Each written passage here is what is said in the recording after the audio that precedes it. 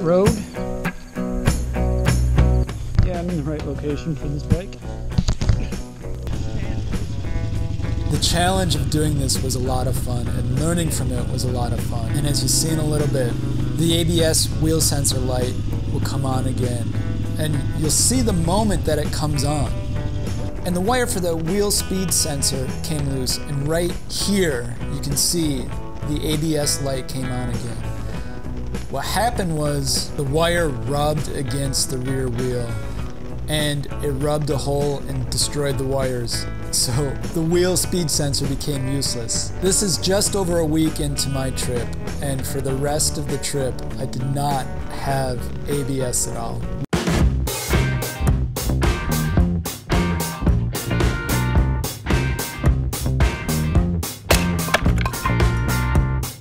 So let me take you around to the other side of the bike and show you what happened to the wheel speed sensor. So let me show you this first. Right here, this piece, this is the wheel speed sensor. So this is the new one that I bought off of eBay. So this will sit here, something like this. What will happen is it will wrap around here, underneath the swing arm, and then wrap around here, and it's connected here to the brake line, and then wraps around here.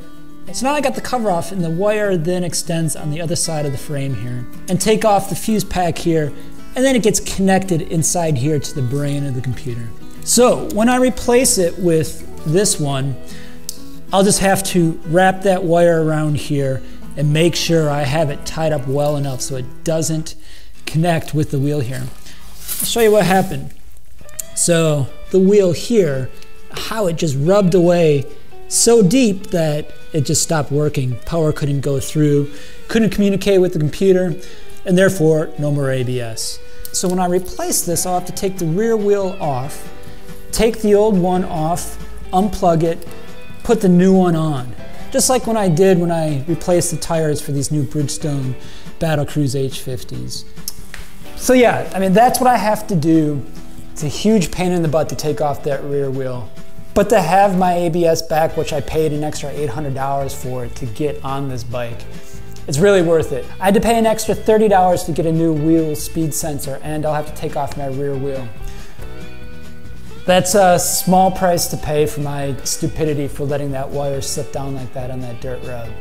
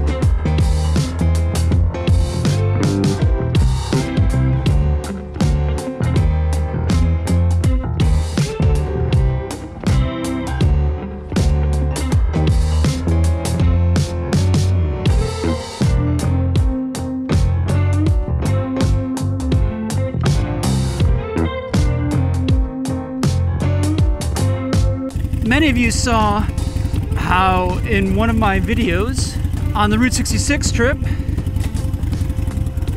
how my ABS stopped working and that light came on. But now, the light is out and the ABS is working. Oh, this feels good, guys. Holy shit, it's been so fucking long. My ABS works again. And the only thing I had to do was buy a used one off of eBay for 30 bucks. 35 actually, I think. And replace it myself. Just a little bit of work. If I would have taken that to a dealership or a motorcycle repair shop, it would have cost me a lot more.